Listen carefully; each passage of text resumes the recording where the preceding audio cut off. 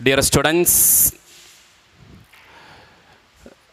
10th സ്റ്റാൻഡേർഡിലെ 10ാം ക്ലാസ്സിലെ ജോഗ്രഫിയിലെ ഭൂമിശാസ്ത്രത്തിലെ ഒന്നാമത്തെ chapter ആയിരുന്നു സീസൺസ് ആൻഡ് ടൈം. ഇതിൽ നമ്മൾ കഴിഞ്ഞ ക്ലാസ്സിൽ സീസൺസ് അഥവാ ഋതുഭേദങ്ങൾ എങ്ങനെ ഉണ്ടാവുന്നു എന്നതിനെക്കുറിച്ച് നമ്മൾ വളരെ വിശദമായി നമ്മൾ പഠിച്ചു കഴിഞ്ഞു. ഇനി അതിലെ രണ്ടാമത്തെ ടോപ്പിക്ക്, അതിൻ്റെ ബാക്കി വരുന്ന ഒരു ഭാഗമാണ് time calculation, time zone. Time calculation എന്താണെന്ന് നമുക്ക് ഈ ചാപ്റ്ററിലൂടെ നമുക്ക് പഠിക്കാം. നമുക്കറിയാം, ലോകത്ത് എല്ലാ സ്ഥലങ്ങളിലും ഒരേ സമയമല്ല. എന്തുകൊണ്ടായിരിക്കും അത്? ഒരു ഉദാഹരണം പറയുകയാണെങ്കിൽ, മുൻപുണ്ടായിരുന്ന വേൾഡ് കപ്പ് ഫുട്ബോൾ മത്സരം നടന്നത് റഷ്യയിലായിരുന്നു. റഷ്യയിൽ നടക്കുന്ന ഫുട്ബോൾ മത്സരം ഇന്ത്യക്കാരായ നമ്മൾ കളി കാണുന്നത് ഒരേ സമയത്തല്ല. അതിൻ്റെ അർത്ഥം ലോകത്ത് എല്ലാ സ്ഥലത്തും എന്തല്ല, ഒരേ രീതിയുള്ള സമയമല്ല. എന്തായിരിക്കും ഈ സമയത്തിൻ്റെ വ്യത്യാസമുള്ള കാരണങ്ങൾ എന്തൊക്കെയെന്ന് ഈ ഭാഗത്തിലൂടെ നമുക്ക് പഠിക്കാം. അതിന് മുൻപായി ആൻഷ്യൻ ടൈംസിൽ പ്രധാനമായിട്ടും സമയങ്ങളൊക്കെ അവർ കണ്ടെത്തിയിരുന്നത് ഏത് രീതിയിലായിരുന്നു? നമുക്ക് എങ്ങനെയൊക്കെ നമുക്ക് മനസ്സിലാക്കാം. അഥവാ ലോക്കൽ ടൈം, പ്രാദേശിക സമയം. അവർ സമയം കണക്കാക്കിയിരുന്നത് പ്രധാനമായിട്ടും സൂര്യൻ്റെ ഉച്ചനിലയെ അടിസ്ഥാനമാക്കിയിട്ടായിരുന്നു. സൺ വെർട്ടിക്കൽ ഓവർ ഹെഡ്, അതേപോലെ തന്നെ ലെങ്ത് ഓഫ് ഷാഡോ, സൂര്യൻ്റെ ഉച്ചനിലയെ അടിസ്ഥാനമാക്കി ഉച്ചക്ക് 12 മണിയാണെന്നും, next one length of shadow അഥവാ നിഴലിനെ അടിസ്ഥാനമാക്കിയിട്ട് പിന്നീട് സമയങ്ങൾ അവർ കണ്ടെത്തിയിരുന്നു. അങ്ങനെയായിരുന്നു ആദ്യകാല മനുഷ്യന്മാർ സമയങ്ങളൊക്കെ കണ്ടെത്തിയിരുന്നത്, സമയങ്ങളൊക്കെ നിർണയിച്ചിരുന്നത്. എന്നാൽ ഇതിലെ ഒരു പ്രാക്ടിക്കൽ ഡിഫിക്കൽട്ട് ഉണ്ട്. എല്ലാ സമയത്തും നമുക്ക് ഇതുപോലെ സമയങ്ങൾ കണ്ടെത്താൻ ലോക്കൽ ടൈംസ് നോക്കി അഥവാ ഈ രീതിയിൽ സമയം കണ്ടെത്താൻ നമുക്ക് എന്തില്ല, കഴിയില്ല. എന്തുകൊണ്ടാണത്? ലോക്കൽ ടൈംസ് എന്ന് നേരത്തെ നമ്മൾ മനസ്സിലാക്കി. ലോക്കൽ ടൈം എന്താ നമ്മൾ മനസ്സിലാക്കി? സൂര്യൻ്റെ സ്ഥാനത്തെ അടിസ്ഥാനമാക്കി നിർണയിക്കപ്പെടുന്ന സമയമാണ് പ്രാദേശിക സമയം അഥവാ ലോക്കൽ ടൈം. ഒന്നുകൂടി ശ്രദ്ധിച്ചോളൂ. സൂര്യൻ്റെ സ്ഥാനത്തെ ആധാരമാക്കി നിർണയിക്കപ്പെടുന്ന സമയമാണ് ലോക്കൽ ടൈം അഥവാ പ്രാദേശിക സമയം. Sun vertically over head, length of shadow, ഈ രണ്ട് കാര്യങ്ങളെ ബേസ് ചെയ്തുകൊണ്ട് ആദ്യകാലങ്ങളിൽ സമയം നിർണയിക്കപ്പെട്ടിരുന്നു. ഇതിന് പറയുന്ന പേരാണ് ലോക്കൽ ടൈം അഥവാ പ്രാദേശിക സമയം. നേരത്തെ ഞാൻ പറഞ്ഞു, ഇങ്ങനെ പ്രാദേശിക സമയം നിർണയിക്കപ്പെടുന്ന സമയത്തെ നമുക്കതിൽ പ്രാക്ടിക്കൽ ഡിഫിക്കൽട്ട് ഉണ്ട്, പ്രായോഗികമായ ബുദ്ധിമുട്ടുകൾ നമുക്കുണ്ട്. എന്തായിരിക്കും അത്? നമുക്ക് രാത്രിയാണെങ്കിൽ സമയം കണ്ടെത്താൻ നമുക്ക് പ്രയാസമായിരിക്കും. ഇങ്ങനെയുള്ള ഈ ഒരു പ്രോബ്ലം ഓവർകം ചെയ്യാൻ വേണ്ടി വേറെ ഒരു രീതിയിൽ സമയം കണ്ടെത്തുന്ന രീതിയെക്കുറിച്ച് അവർ ആലോചിച്ചു. എന്തായിരിക്കും അത്? അതിൽ ഏറ്റവും പ്രധാനമായിട്ട് നമ്മൾ പഠിക്കേണ്ട ഒന്നാണ് ഭൂമിയുടെ ഭ്രമണം അഥവാ റൊട്ടേഷൻ. നമ്മൾ കഴിഞ്ഞ ക്ലാസ്സിൽ റവല്യൂഷൻസിനെ കുറിച്ച് നമ്മൾ മനസ്സിലാക്കിയിരുന്നു. എന്നാൽ ഭൂമിയുടെ ഭ്രമണം നമുക്കറിയാം, എർത്ത് എപ്പോഴും റൊട്ടേറ്റ് ചെയ്യപ്പെടുന്നത് വെസ്റ്റ് ടു ഈസ്റ്റ് ആണ്. നമുക്കറിയാം ഗ്ലോബൽ അഥവാ എർത്ത് എപ്പോഴും റൊട്ടേറ്റ് ചെയ്യപ്പെടുന്നത് വെസ്റ്റ് ടു ഈസ്റ്റ് ആണ്. വെസ്റ്റിൽ നിന്നും ഈസ്റ്റ് ഡയറക്ഷനിലേക്കാണ് എർത്ത് എപ്പോഴും റൊട്ടേറ്റ് ചെയ്യപ്പെടുന്നത് അഥവാ കറങ്ങിക്കൊണ്ടിരിക്കുന്നത്. ഒരു കാര്യം എല്ലാവർക്കും മനസ്സിലായല്ലോ. അതേപോലെ തന്നെ എർത്ത് റൊട്ടേറ്റ്സുമായി ബന്ധപ്പെട്ടുകൊണ്ട് നമ്മൾ പഠിക്കേണ്ട പ്രധാനപ്പെട്ടൊരു കാര്യം, ഗ്ലോബിൽ 2 പ്രധാനപ്പെട്ട രേഖകളുണ്ട്. നമുക്കൊക്കെ അറിയുന്ന കാര്യങ്ങളാണ്, നമ്മൾ മുൻ ക്ലാസ്സുകളൊക്കെ പഠിച്ച കാര്യങ്ങളാണ്. ഗ്ലോബിൽ പ്രധാനമായിട്ടും 2 രേഖകളുണ്ട്. പക്ഷേ ഈ 2 രേഖകളും പലപ്പോഴും പല കുട്ടികൾക്കും അത് മാറിപ്പോകാറുണ്ട്. അത് മാറിപ്പോകാതിരിക്കാനുള്ള ഒരു കാര്യം ഒന്ന് ശ്രദ്ധിക്കുക, മാറിപ്പോകാതിരിക്കാൻ വേണ്ടി പ്രത്യേകം ശ്രദ്ധിക്കുക.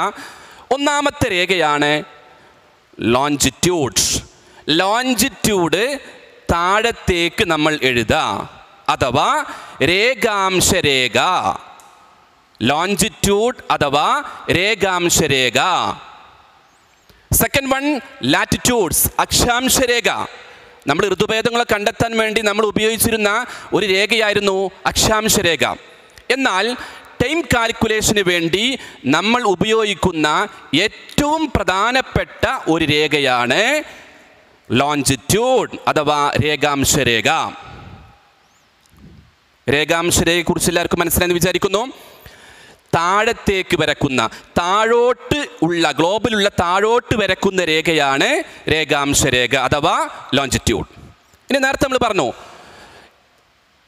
എർത്ത് എപ്പോഴും റൊട്ടേറ്റ് ചെയ്യപ്പെടുന്നത് വെസ്റ്റ് ടു ഈസ്റ്റ് ആണ്. പടിഞ്ഞാറ് നിന്നും കിഴക്ക് വശത്തേക്കാണ് എർത്ത് എപ്പോഴും എന്ത് ചെയ്യുന്നത്? റൊട്ടേറ്റ് ചെയ്യപ്പെടുന്നത്. ഈ സമയത്താണ് ഡേയും നൈറ്റും ഒക്കെ മാറിക്കൊണ്ടിരിക്കുന്നത്. ഇതൊക്കെ നമുക്കറിയുന്ന കാര്യങ്ങളാണ്. അങ്ങനെയാണെങ്കിൽ ഗ്ലോബിൽ എത്ര രേഖാംശരേഖ ഉണ്ട്? 360 രേഖാംശരേഖകളുണ്ട്. 360 രേഖാംശരേഖകൾ എർത്തിലുണ്ട്. അങ്ങനെയാണെങ്കിൽ 360 രേഖാംശരേഖ റൊട്ടേറ്റ് ചെയ്യാൻ വേണ്ടി, എർത്തിന് ഒരു പ്രാവശ്യം റൊട്ടേറ്റ് കംപ്ലീറ്റ് ചെയ്യാൻ വേണ്ടി വരുന്ന സമയമാണ് 24 hours അഥവാ 1 day. എങ്ങനെ ഇത് വന്നു? 24 hours 24 മണിക്കൂറിനെ 60 എന്ന് പറഞ്ഞാൽ നമുക്ക് 60 മിനിറ്റ് അഥവാ 1 hour. 24നെ 60 കൊണ്ട് ഗുണിക്കുന്ന സമയത്ത് നമുക്ക് എന്ത് കിട്ടും? 1440 മിനിറ്റ് കിട്ടും. അഥവാ 24 മണിക്കൂർ എന്ന് പറഞ്ഞാൽ 1440 മിനിറ്റ്, 1440 മിനിറ്റ്സ്. ഇനി താഴെ ശ്രദ്ധിച്ചോളൂ. ടോട്ടൽ ഡിഗ്രി നമ്മൾ പറഞ്ഞു 360 ഡിഗ്രിയാണ്. എർത്ത് റൊട്ടേറ്റ് ചെയ്യപ്പെടുന്ന വെസ്റ്റ് ടു ഈസ്റ്റ് ആണ് നമ്മൾ പറഞ്ഞു. അങ്ങനെയാണെങ്കിൽ എർത്തിന്, ഭൂമിക്ക് 1 ഡിഗ്രി കറങ്ങാൻ വേണ്ടി വരുന്ന സമയം 4 മിനിറ്റ് ആണ്. ഇതെങ്ങനെ കിട്ടി? 1440 മിനിറ്റ് നേരത്തെ നമ്മൾ മനസ്സിലാക്കിയിരുന്നു. 24നെ 60 കൊണ്ട് ഗുണിക്കുമ്പോൾ, 60 എന്താണെന്ന് നമുക്കറിയാം, ഒരു മണിക്കൂറിൽ 60 മിനിറ്റ് ആണ്. 60 കൊണ്ട് ഗുണിച്ചപ്പോൾ 1440 മിനിറ്റ് നമുക്ക് കിട്ടി. ഇതിനെ 1440 മിനിറ്റിനെ 360 കൊണ്ട് ഹരിക്കുമ്പോൾ നമുക്ക് എന്ത് കിട്ടും? 4 മിനിറ്റ് കിട്ടും. ഓക്കെ, 1 ഡിഗ്രി റൊട്ടേറ്റ് ചെയ്യാൻ വേണ്ടി വരുന്ന സമയം 4 മിനിറ്റ്. അങ്ങനെയാണെങ്കിൽ 2 ഡിഗ്രി റൊട്ടേറ്റ് ചെയ്യാൻ, 2 ഡിഗ്രി കറങ്ങാൻ എർത്തിന് എത്ര സമയം വേണ്ടി വരും? 8 മിനിറ്റ്. ഓക്കെ, അങ്ങനെയാണെങ്കിൽ 3 ഡിഗ്രി കറങ്ങാൻ, 3 ഡിഗ്രി റൊട്ടേറ്റ് ചെയ്യാൻ വേണ്ടി ഭൂമിക്ക് എത്ര സമയം വേണ്ടി വരും? 12 മിനിറ്റ്, 12 മിനിറ്റ് വരും. ഇതേപോലെ ഇങ്ങനെ പോവുകയാണെങ്കിൽ 4, 5 ഇങ്ങനെ പോവുകയാണെങ്കിൽ നമുക്ക് എന്ത് ചെയ്യുന്നു? ഓരോ 4 മിനിറ്റ് ആഡ് ചെയ്ത് കൊടുത്താൽ മതി. ഇങ്ങനെ 15 ഡിഗ്രി കറങ്ങാൻ, എർത്തിന് വെസ്റ്റ് നിന്നും ഈസ്റ്റിലേക്കാണ് റൊട്ടേറ്റ് ചെയ്യാൻ നമ്മൾ പറഞ്ഞു. 15 ഡിഗ്രി കറങ്ങാൻ വേണ്ടി വരുന്ന സമയമാണ് 1 മണിക്കൂർ, 1 hours. എന്താന്ന് ക്ലിയർ ആയാലോ? അപ്പോൾ 1 ഡിഗ്രി കറങ്ങാൻ 4 മിനിറ്റ്, 2 ഡിഗ്രി കറങ്ങാൻ 8 മിനിറ്റ്, 3 ഡിഗ്രി കറങ്ങാൻ 12 മിനിറ്റ്. ഇങ്ങനെ പോകുന്ന സമയത്ത് 15 ഡിഗ്രി റൊട്ടേറ്റ് ചെയ്യാൻ വേണ്ടി വരുന്ന സമയമാണ് 1 hour അഥവാ 1 മണിക്കൂർ സമയം. അപ്പം എങ്ങനെയാണ് ഭൂമിയുടെ റൊട്ടേഷൻസ്, എങ്ങനെയാണ് ഭ്രമണം, എങ്ങനെയും നമ്മൾ മനസ്സിലാക്കി. ഇനി നമുക്ക് ഗ്രീനിച്ച് രേഖയെക്കുറിച്ച് പഠിക്കാം, അഥവാ ഗ്രീൻവിച്ച് ലൈൻ. നമ്മൾ നേരത്തെ മനസ്സിലാക്കിയിരുന്നു, സമയം നിർണ്ണയിക്കാൻ വേണ്ടി നമ്മൾ ഉപയോഗിക്കുന്ന രേഖയാണ് ലോഞ്ചിറ്റ്യൂഡ്സ്, അതാ രേഖാംശരേഖ. ഇതിൽ 0 ഡിഗ്രി ലോഞ്ചിറ്റ്യൂഡ് അഥവാ 0 ഡിഗ്രി രേഖാംശരേഖ. ഈ രേഖാംശരേഖക്ക് പറയുന്ന പേരാണ് ഗ്രീനിച്ച് രേഖ അഥവാ ഗ്രീൻവിച്ച് ലൈൻ. നേരത്തെ നമ്മൾ അക്ഷാംശരേഖയെക്കുറിച്ച് പഠിച്ചിരുന്നു. അക്ഷാംശരേഖയിലെ മധ്യത്തിലൂടെ പോകുന്ന 0 ഡിഗ്രി അക്ഷാംശരേഖയായിരുന്നു ഭൂമധ്യരേഖ. ഇതുപോലെ ലോഞ്ചിറ്റ്യൂഡ്സിലെ അഥവാ രേഖാംശരേഖയിലെ മധ്യത്തിലൂടെ ഉള്ള രേഖ 0 ഡിഗ്രി ആയിരിക്കും. ആ 0 ഡിഗ്രിക്ക് പറയുന്ന പേരാണ് ഗ്രീനിച്ച് രേഖ അഥവാ ഗ്രീൻവിച്ച് ലൈൻ. ഇനി ഇതുപോലെ തന്നെ ഗ്രീനിച്ച് രേഖയുമായി ബന്ധപ്പെട്ട രണ്ടാമത്തെ ഒരു കാര്യമാണ് ഗ്രീനിച്ച് രേഖയെ അടിസ്ഥാനമാക്കി ഇതിലെ ഒരു ഭാഗം കിഴക്കും ഒരു ഭാഗം പടിഞ്ഞാറുമാണ്. അഥവാ ഗ്രീനിച്ച് രേഖയുടെ വലതുവശം കിഴക്കും ഇടതുവശം ഏതാണ്? പടിഞ്ഞാറുമാണ്.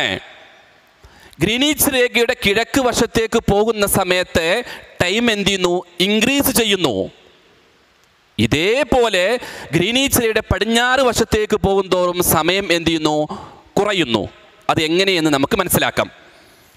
നമുക്ക് നേരത്തെ നമ്മൾ പഠിച്ചിരുന്നു 15 ഡിഗ്രി ഭൂമിക്ക് തിരിയാൻ വേണ്ടി വരുന്ന സമയം 1 hour ആണ്, 1 മണിക്കൂർ സമയം ഉണ്ടായിരുന്നത്. 30 ഡിഗ്രി കറങ്ങാൻ വേണ്ടി വരുന്ന സമയം 2 മണിക്കൂറാണ്. 45 ഡിഗ്രി കറങ്ങാൻ വേണ്ടി വരുന്ന സമയം 3 മണിക്കൂറാണ്. ഇങ്ങനെ കൂടി 180 ഡിഗ്രി വരെ വരും. അഥവാ 75 കഴിഞ്ഞു. 75 കഴിഞ്ഞാൽ പിന്നെ അടുത്ത് നമുക്കറിയാം 90 ഡിഗ്രി 90 ഡിഗ്രിയാണ്. അടുത്ത 105 ഡിഗ്രി ഓരോ 15 ഡിഗ്രി ഇടവിട്ടാണ് ഇത് എഴുതിയിട്ടുള്ളത്. ഗ്ലോബിൽ ചിത്രീകരിച്ചതും ഇതുപോലെ 15 ഡിഗ്രി ഇടവിട്ടാണ്. ഒരു 15 ഡിഗ്രി കറങ്ങാൻ 1 മണിക്കൂർ, 105 ആയി. 105 കഴിഞ്ഞാൽ പിന്നെ അടുത്ത എത്രയായി? 120 ആയി. 135, 135.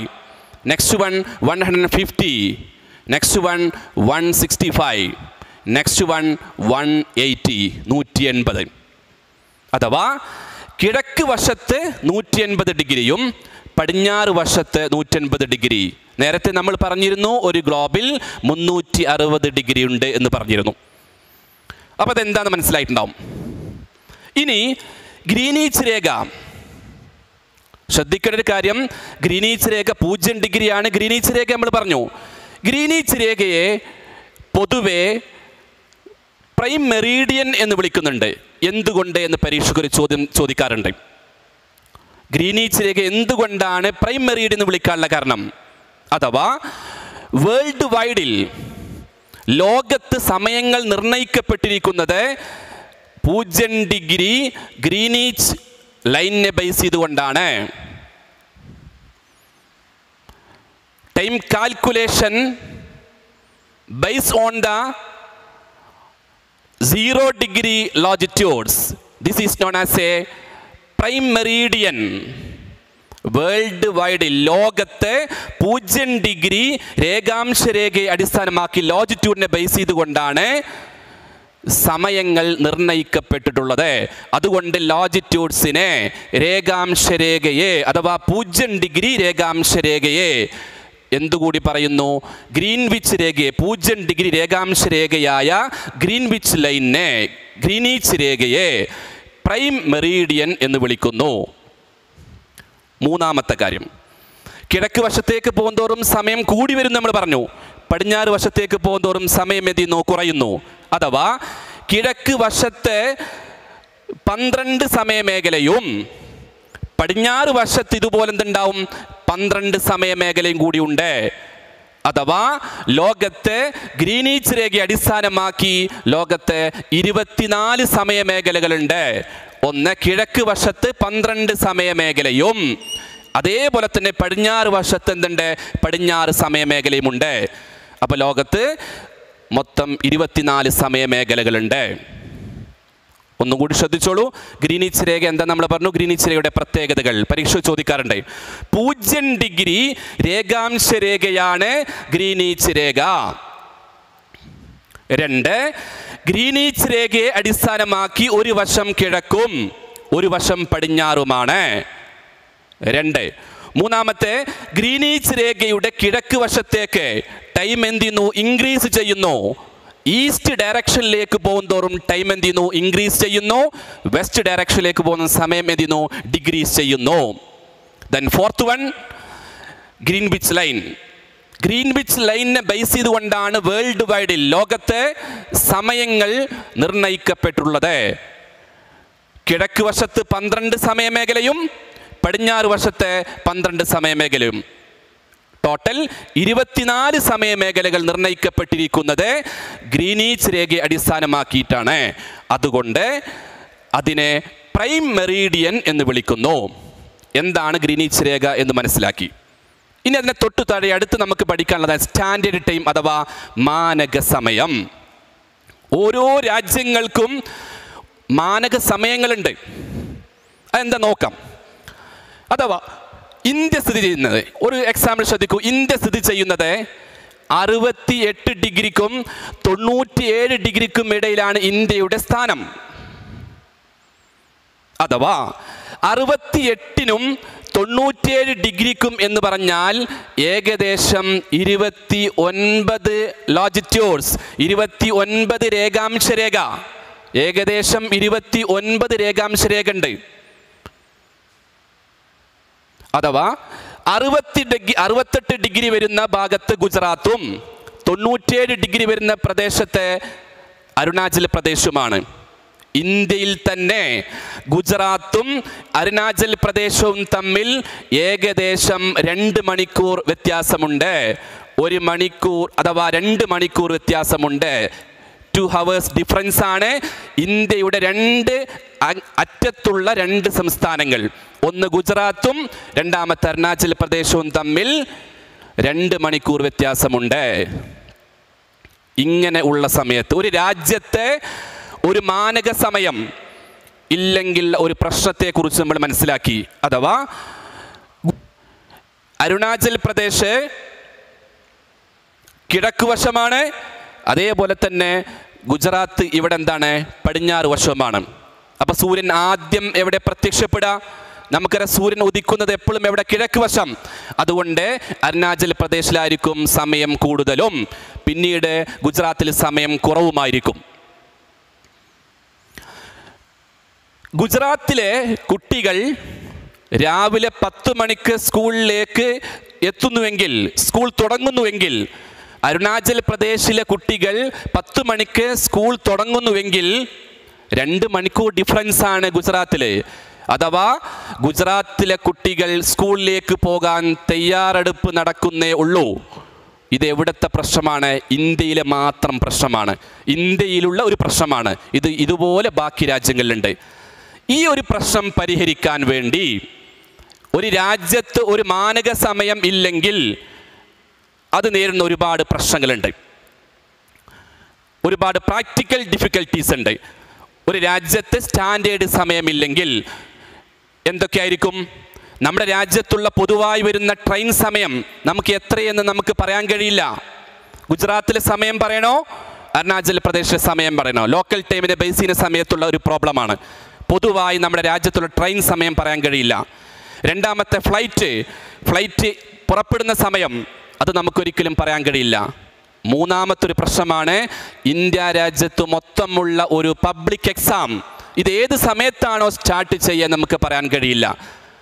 എന്തില്ലെങ്കിൽ ഇന്ത്യക്കൊരു സ്റ്റാൻഡേർഡ് സമയമില്ലെങ്കിൽ.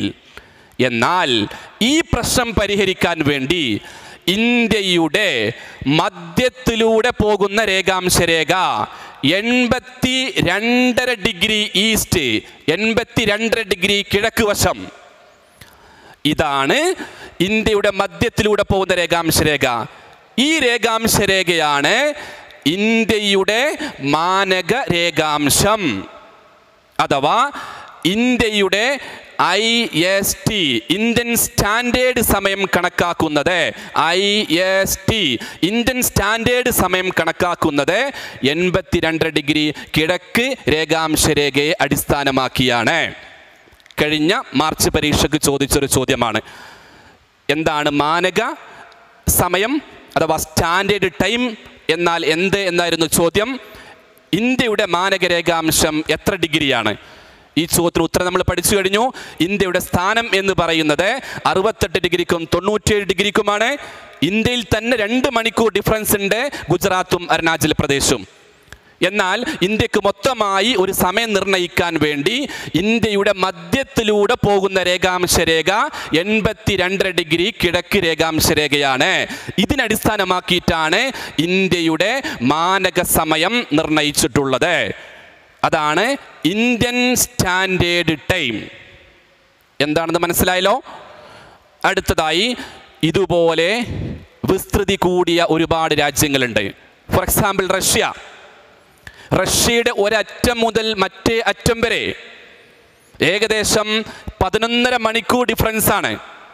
ഒരറ്റം മുതൽ മറ്റേ അറ്റം വരെ 11.5 മണിക്കൂർ ഡിഫറൻസ് ആണ്. ഒരു രാത്രിയും പകലും സ്റ്റാർട്ട് ചെയ്യുന്ന വ്യത്യാസം വരുന്നുണ്ട്.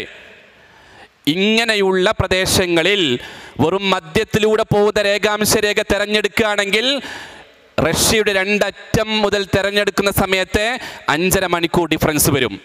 എന്നാൽ ഈ പ്രശ്നം പരിഹരിക്കാൻ വേണ്ടി വിസ്തൃതി കൂടിയ രാജ്യങ്ങളിൽ റഷ്യ പോലെയുള്ള, കാനഡ പോലെയുള്ള വിസ്തൃതി കൂടിയ രാജ്യങ്ങളിൽ ഒന്നിലധികം മാനക സമയമുണ്ട്.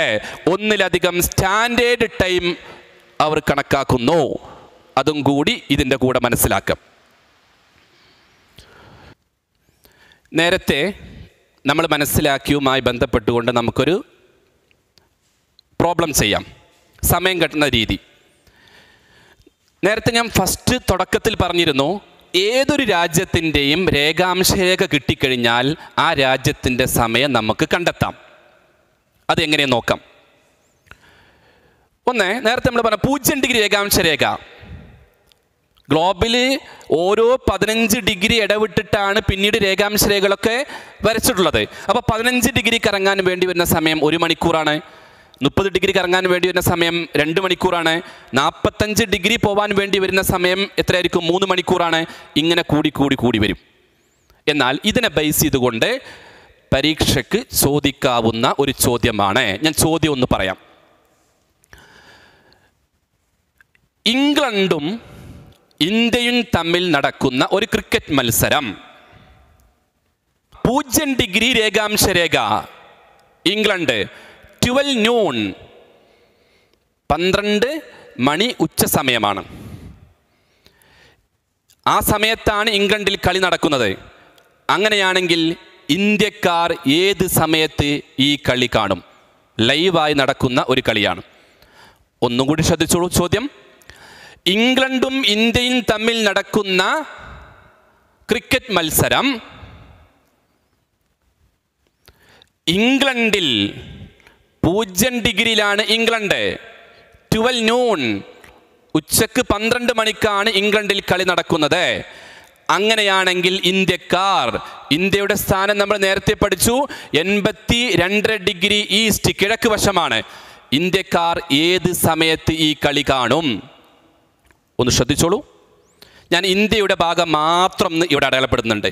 75-നും 90-നും ഇടയിലുള്ള സ്ഥാനമാണ് ഇന്ത്യയുടെ സ്ഥാനം. 82.5 ഡിഗ്രി, 82.5 ഡിഗ്രി ഈസ്റ്റ് അഥവാ കിഴക്ക്.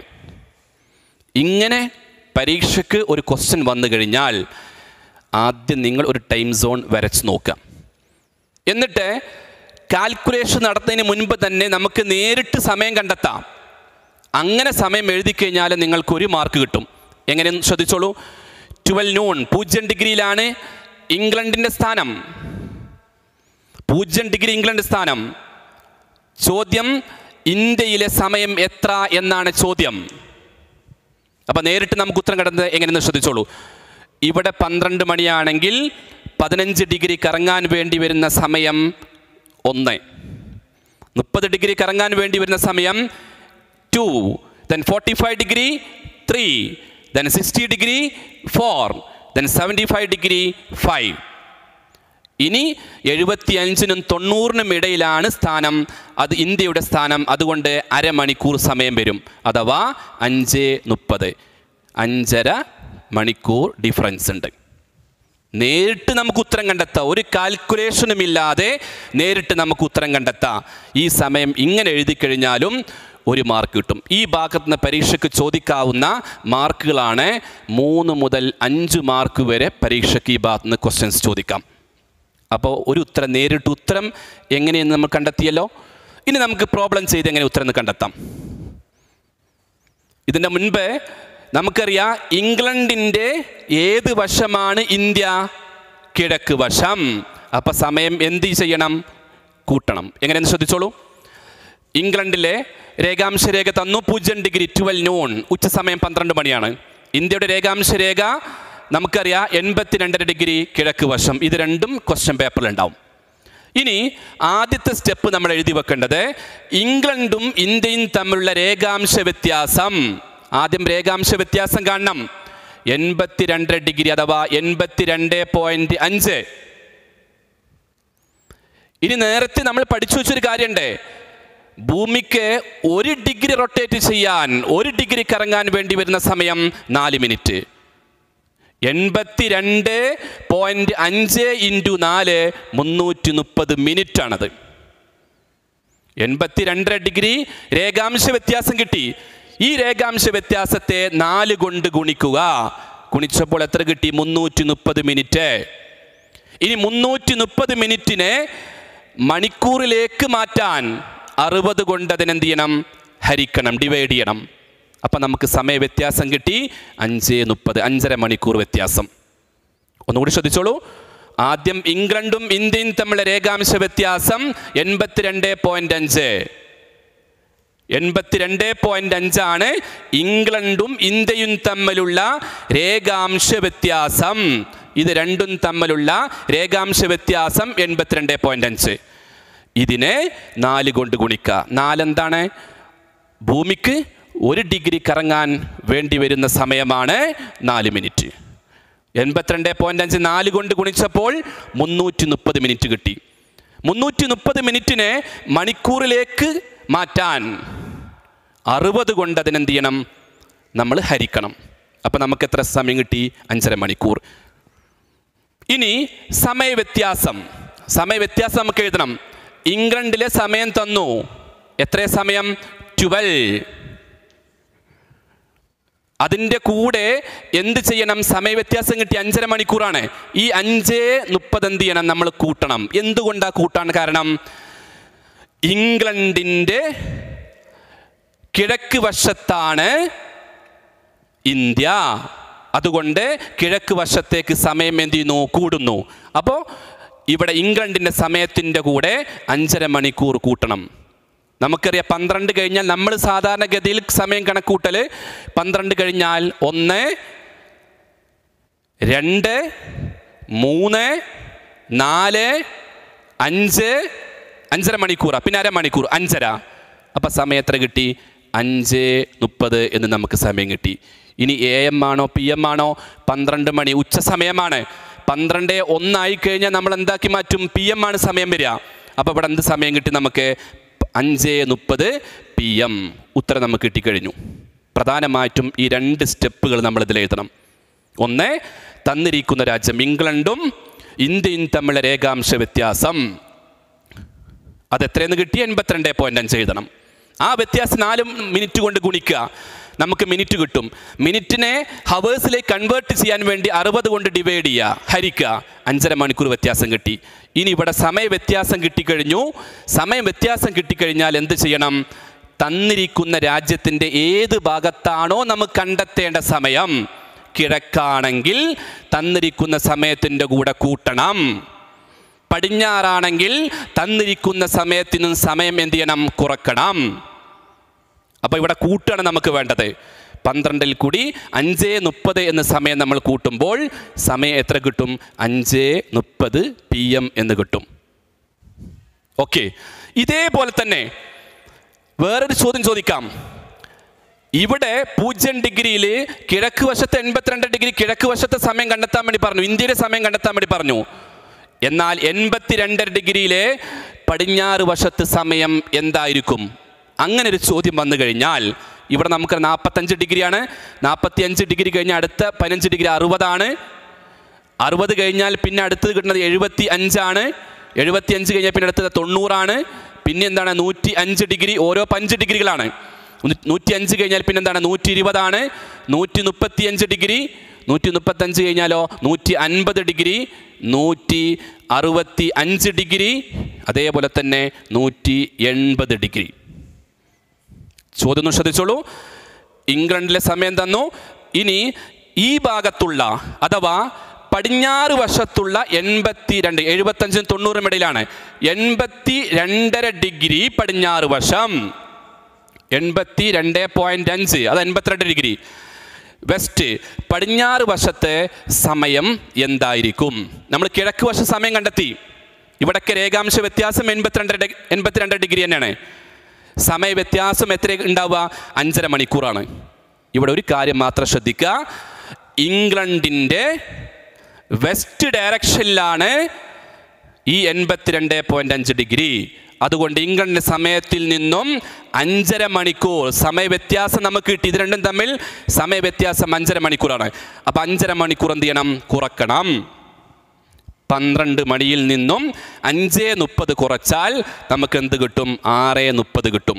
ഇനി സംശയം AM ആണോ PM ആണോ? ഇവിടെ 12 noon ഉച്ച സമയമാണ്. ഉച്ചക്ക് മുമ്പ് വരെയുള്ള സമയം നമ്മൾ എന്തായിട്ട് കണക്കാക്കുന്നു? 12 തൊട്ട് മുമ്പുള്ള സമയം നമുക്ക് എന്തായിരിക്കും വരിക? AM ആയിരിക്കും. അപ്പോൾ അതുകൊണ്ട് ഇവിടെ എന്ത് സമയം കിട്ടുന്നു? നമുക്ക് 6:30 AM എന്ന് നമുക്ക് കിട്ടുന്നു. അപ്പോൾ രണ്ട് രീതിയിൽ മനസ്സിലാക്കി നമ്മൾ. 82 ഡിഗ്രി കിഴക്ക് വശത്ത് സമയം കണ്ടെത്തി, പടിഞ്ഞാറ് വശത്തും. ശ്രദ്ധിക്കേണ്ട ഒരു കാര്യം, കിഴക്ക് വശത്താണെങ്കിൽ തന്നിരിക്കുന്ന രാജ്യത്തിൻ്റെ കൂടെ സമയം നമ്മൾ എന്ത് ചെയ്യണം? കൂട്ടണം. പടിഞ്ഞാറ് വശമാണെങ്കിൽ തന്നിരിക്കുന്ന സമയത്തിൻ്റെ കൂടെ സമയം എന്ത് ചെയ്യണം? കുറക്കണം. ഇനി അടുത്തൊരു പ്രോബ്ലം നമുക്ക് ചർച്ച ചെയ്യാം.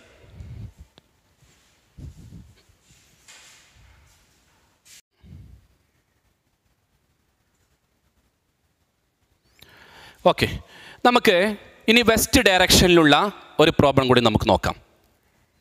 തന്നിരിക്കുന്ന ക്വസ്റ്റ്യൻ ഒന്ന് ശ്രദ്ധിക്കാം. ചോദ്യം ഒന്ന് ഞാൻ പറയാം. ബ്രസീലും മെക്സിക്കോയും തമ്മിൽ നടക്കുന്ന ഫുട്ബോൾ മത്സരം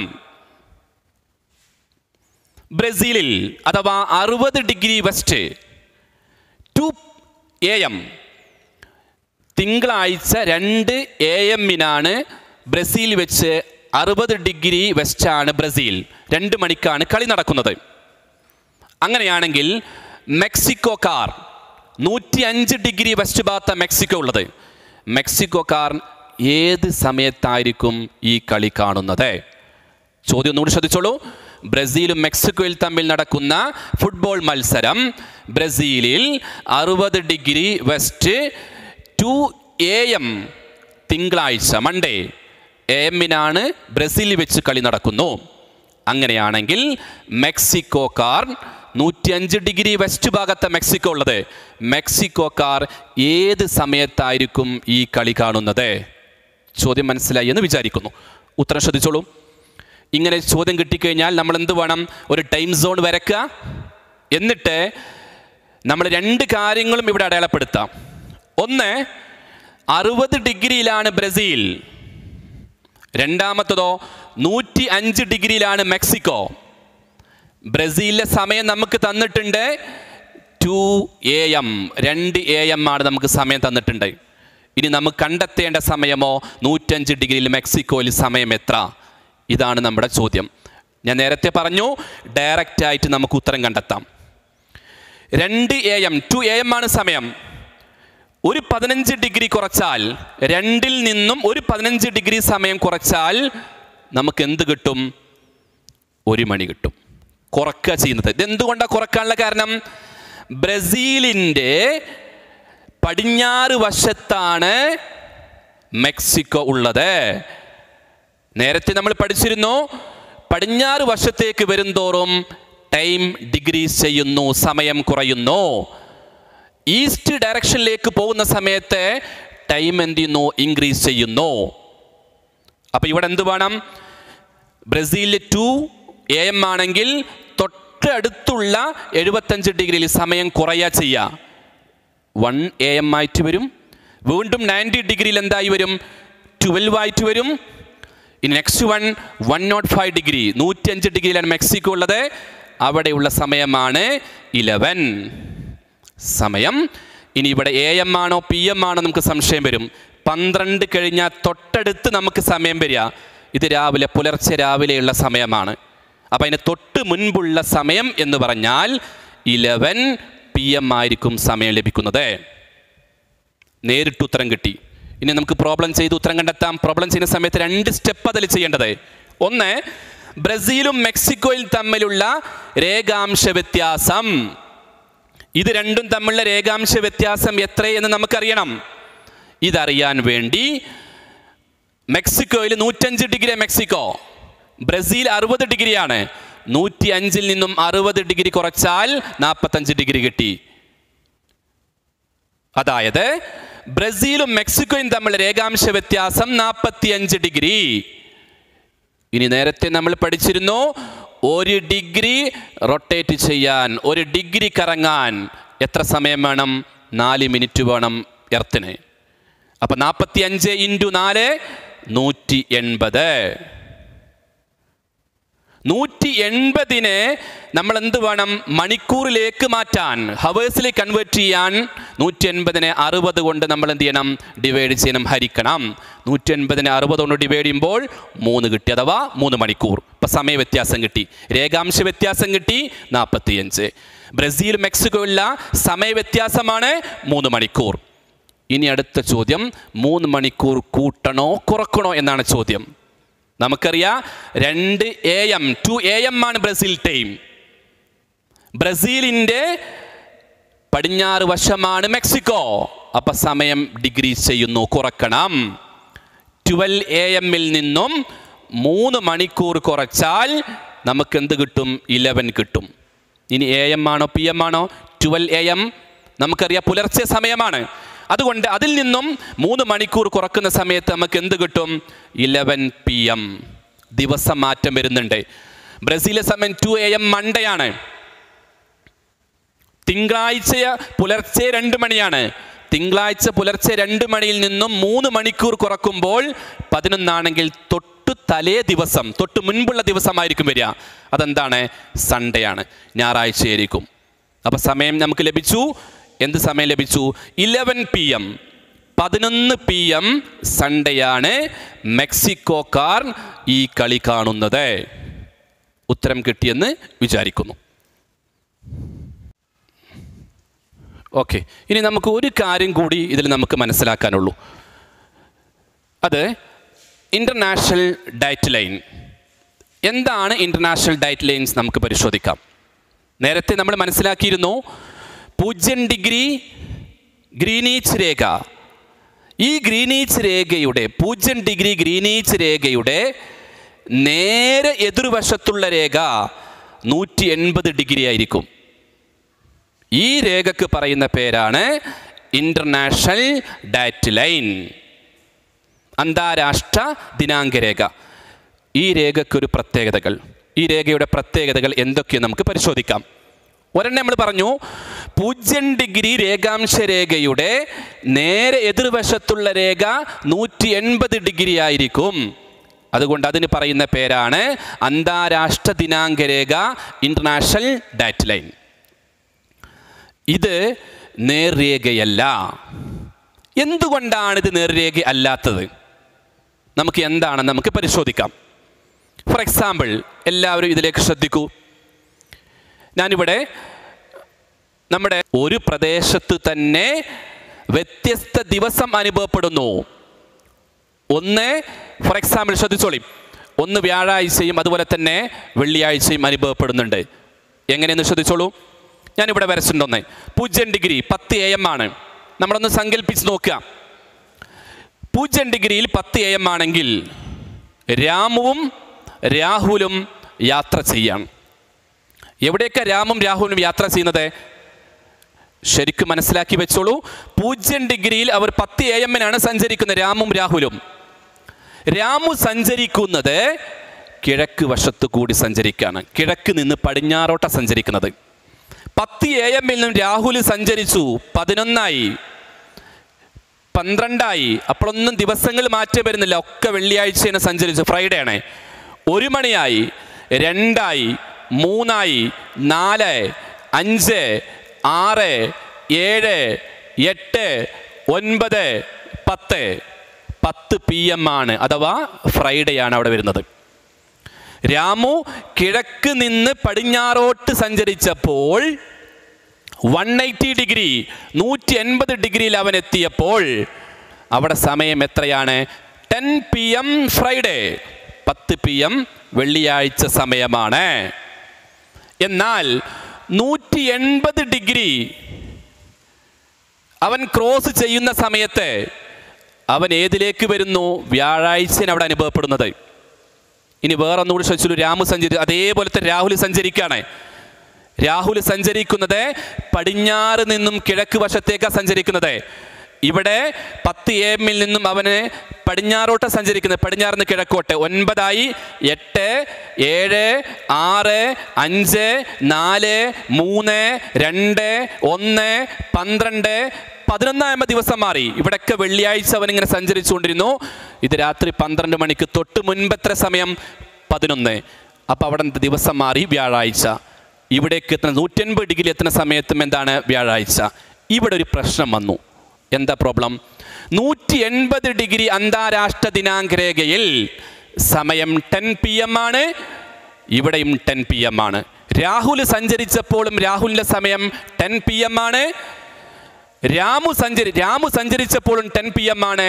രാഹുൽ സഞ്ചരിച്ച് 180 ഡിഗ്രിയിൽ എത്തിയപ്പോഴും 10 PM ആണ്. സമയത്തിനൊന്നും മാറ്റല്ല, പക്ഷേ ഡേ ഡിഫറൻ്റ് ആണ്. ഇവൻ അഥവാ രാഹുൽ വ്യാഴാഴ്ച 10 PM ആണ് രാഹുലിനെങ്കിൽ രാമുവിന് ഫ്രൈഡേ 10 PM ആണ്. ഒരേ സ്ഥലത്തു തന്നെ ഡിഫറെൻ്റ് ഡേ ആണ്. ഇതൊരു പ്രശ്നം സൃഷ്ടിക്കുന്നു. ഇങ്ങനെ പ്രശ്നം ഒഴിവാക്കാൻ വേണ്ടി അന്താരാഷ്ട്ര ദിനാങ്കരേഖ നേർരേഖയല്ല. എന്തുകൊണ്ടാണ്?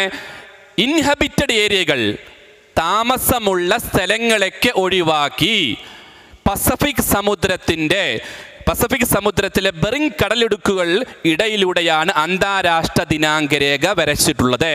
ബ്രോക്കൺ ലൈൻസുകളായിട്ട് ഇതിനെ ചിത്രീകരിച്ചിരിക്കുന്നു. അഥവാ ഇൻഹബിറ്റഡ് ഏരിയകളെ മുഴുവനായിട്ടും ഒഴിവാക്കി അന്താരാഷ്ട്ര ദിനാങ്കരേഖയെ ബ്രോക്കൺ ലൈൻസുകളായിട്ടാണ് ചിത്രീകരിച്ചിരിക്കുന്നത്. അപ്പം എന്തുകൊണ്ടെന്ന ചോദ്യത്തിന് ഉത്തരം കിട്ടിക്കഴിഞ്ഞു. അന്താരാഷ്ട്ര ദിനാങ്കരേഖ നേർരേഖയല്ല. എന്തുകൊണ്ട്? 180 ഡിഗ്രിയിൽ താമസമുണ്ടെങ്കിൽ, ആളുകൾ താമസിക്കുന്നുണ്ടെങ്കിൽ അവിടെ വ്യത്യസ്ത ദിവസം, ഒരേ സ്ഥലത്തു തന്നെ വ്യത്യസ്ത ദിവസം അനുഭവപ്പെടുന്നു. ഈ പ്രശ്നം ഒഴിവാക്കാൻ വേണ്ടി അന്താരാഷ്ട്ര ദിനാങ്കരേഖയെ നമ്മൾ എന്താക്കി മാറ്റി? ബ്രോക്കൺ ലൈൻസുകളാക്കി മാറ്റി, നേർരേഖ മാറ്റി. താമസമുള്ള സ്ഥലങ്ങളൊക്കെ അഥവാ കരഭാഗങ്ങളെ മുഴുവനായിട്ടും ഒഴിവാക്കി സമുദ്രത്തിലൂടെ ഇതിനെ ചിത്രീകരിച്ചു. ഉത്തരം കിട്ടിക്കഴിഞ്ഞു എന്തുകൊണ്ട് ഇത് നേർരേഖയല്ല എന്ന്. ഇനി ഒന്നുകൂടി ഇത് ശ്രദ്ധിക്കുക. രാമു കിഴക്ക് നിന്ന് പടിഞ്ഞാറോട്ടാണ് സഞ്ചരിച്ചത്.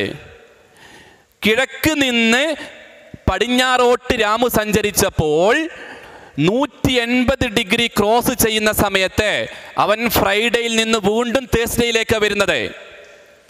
വെള്ളിയാഴ്ചയിൽ നിന്നും വീണ്ടും അവൻ എവിടേക്ക് വരുന്നു? വ്യാഴാഴ്ച ദിവസത്തിലേക്ക് വരികയാണ്. അതുകൊണ്ട് രാമുവിന് ഒരു ദിവസം കൂടുതലും,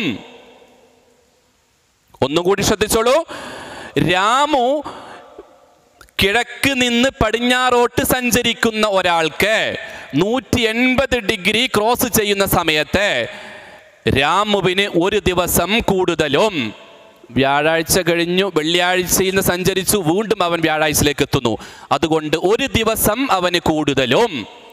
എന്നാൽ രാഹുൽ വെള്ളിയാഴ്ചയിൽ നിന്ന് അവൻ എന്ത് ചെയ്തു? പടിഞ്ഞാറ് നിന്ന് കിഴക്കോട്ട് അവൻ സഞ്ചരിച്ചു. കിഴക്കോട്ട് സഞ്ചരിക്കുന്ന സമയത്ത് വെള്ളിയാഴ്ചയിൽ നിന്നും അവൻ എവിടേക്ക് എത്തുന്നു? വ്യാഴാഴ്ചയിലേക്ക് എത്തുന്നത്. എന്നാൽ അവൻ ഒരു ദിവസവും നഷ്ടവും സംഭവിക്കുന്നു. യഥാർത്ഥത്തിൽ ഇത് നഷ്ടമല്ല. രാമുവിനെ വെച്ച് കമ്പയർ ചെയ്യുമ്പോൾ രാഹുവിന് ഒരു ദിവസം കുറവും രാമുവിന് ഒരു ദിവസം കൂടുതലും സംഭവിക്കുന്നു. അതായത് കിഴക്ക് നിന്ന് പടിഞ്ഞാറോട്ട് സഞ്ചരിക്കുന്ന ഒരാൾക്ക് 180 ഡിഗ്രി അന്താരാഷ്ട്ര ദിനാങ്കരേഖ മുറിച്ചു കടക്കുമ്പോൾ ഒരു ദിവസം കൂടുതലും, പടിഞ്ഞാറ് നിന്ന് കിഴക്കോട്ട് സഞ്ചരിക്കുന്ന ഒരാൾക്ക് ഒരു ദിവസം കുറവും സംഭവിക്കുന്നു. രണ്ടുപേരെയും കമ്പയർ ചെയ്യുമ്പോൾ ഒരു ദിവസം കൂടുതലും ഒരു ദിവസം കുറവും സംഭവിക്കുന്നു. ഇതാണ് ഇന്റർനാഷണൽ ഡേറ്റ് ലൈൻസുമായി ബന്ധപ്പെട്ട കാര്യം നമ്മൾ പഠിക്കേണ്ടത്. പരീക്ഷയ്ക്ക് ചോദിക്കുന്ന ചോദ്യമാണ് അന്താരാഷ്ട്ര ദിനാങ്കരേഖയുടെ പ്രത്യേകത എന്ത് എന്ന് പരീക്ഷയ്ക്ക് ഒരു ക്വസ്റ്റ്യൻ ഉണ്ടാവും. ഉത്തരം നമ്മൾ പഠിച്ചു കഴിഞ്ഞു. അന്താരാഷ്ട്ര ദിനാങ്കരേഖ 0 ഡിഗ്രി രേഖാംശ രേഖയുടെ 0 ഡിഗ്രി നീച്ച് രേഖയുടെ നേരെ എതിർവശത്തുള്ള രേഖയാണ് അന്താരാഷ്ട്ര ദിനാങ്കരേഖ. 2 അത് 180 ഡിഗ്രി രേഖാംശ രേഖയാണ്, 180 ഡിഗ്രി ലോജിറ്റ്യൂഡ്സ് ആണ്. ദെൻ സെക്കൻഡ് വൺ, ഇത് സ്ട്രൈറ്റ് ലൈൻസ് അല്ല, നേർരേഖയല്ല. എന്തുകൊണ്ടാണ് നമ്മൾ ഉത്തരം മനസ്സിലാക്കി? ഒരേ സ്ഥലത്ത് 180 ഡിഗ്രിയിൽ തന്നെ വ്യത്യസ്ത ദിവസം അവിടെ അനുഭവപ്പെടുന്നു. അതുകൊണ്ട് ഇൻഹബിറ്റഡ് ഏരിയ, താമസമുള്ള സ്ഥലങ്ങളൊക്കെ ഒഴിവാക്കിക്കൊണ്ട് പസഫിക് സമുദ്രത്തിലെ ബെറിംഗ് കടലിടുക്ക് അഥവാ താമസയോഗ്യമല്ലാത്ത ദ്വീപുകളൊക്കെ ഒഴിവാക്കിക്കൊണ്ടാണ് ഇതെന്താക്കി മാറ്റി? ബ്രോക്കൺ ലൈൻസുകളാക്കി ചിത്രീകരിച്ചിരിക്കുന്നു. ഇതും കൂടി അതിൻ്റെ കൂടെ മനസ്സിലാക്കി വെക്കുക. നേരത്തെ നമ്മൾ സമയത്തെക്കുറിച്ച് മനസ്സിലാക്കിയിരുന്നു. സമയവുമായി ബന്ധപ്പെട്ട് പ്രധാനപ്പെട്ട ഒരു കാര്യം മനസ്സിലാക്കി വെക്കേണ്ടത്, സമയം ഏതൊരു രാജ്യത്തിൻ്റെയും ശ്രദ്ധിക്കേണ്ട പ്രധാനപ്പെട്ട കാര്യം, ഗ്രീനിച്ച് രേഖ അടിസ്ഥാനമാക്കിയിട്ട് ഒന്ന് നമ്മൾ എന്ത് ചെയ്തു? കിഴക്കാണ്, ഒന്ന് പടിഞ്ഞാറ് നമ്മൾ മനസ്സിലാക്കി. നമ്മൾ സമയം കണ്ടെത്തുന്ന സമയത്ത് ശ്രദ്ധിക്കേണ്ടത്, ഏത് രാജ്യമാണെങ്കിലും ആ രാജ്യത്തിന് എന്തുണ്ടാവും? ഒന്ന് കിഴക്കുണ്ടാവും, പടിഞ്ഞാറുണ്ടാവും. റെഡിയാണല്ലോ? ഈസ്റ്റ് ഉണ്ടാവും, അതേപോലെ തന്നെ വെസ്റ്റും ഉണ്ടാവും. ഈസ്റ്റ് ഡയറക്ഷനിലേക്ക് നമ്മൾ എന്ത് ചെയ്യുന്നു? ടൈം എന്ത് ചെയ്യുന്നു? ഇൻക്രീസ് ചെയ്യുന്നു. പടിഞ്ഞാറ് വശത്തെ ടൈം എന്ത് ചെയ്യുന്നു? ഡിഗ്രീസ് ചെയ്യുന്നു. ഇത് ഒരു കോമൺ ഫാക്ടറാണ്. അതും കൂടി ഇതിൻ്റെ കൂടെ എന്ത് ചെയ്യുക? മനസ്സിലാക്കി വെക്കുക. ഇത്രയും കാര്യങ്ങളാണ് ഈ ഒരു ചാപ്റ്റർ അഥവാ സീസൺസ് ആൻഡ് ടൈം കാൽക്കുലേഷൻ എന്നുള്ള ഭാഗത്ത് ഇത്രയും കാര്യങ്ങളാണ് നമ്മൾ പഠിച്ചത്.